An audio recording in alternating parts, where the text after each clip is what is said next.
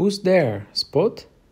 By Eric Hill, a delightful, lift-the-flap book that's perfect for little hands and curious minds.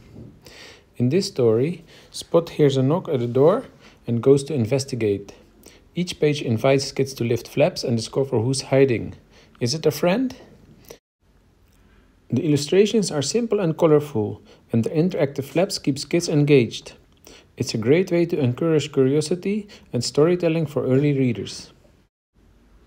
Who's There, Spot?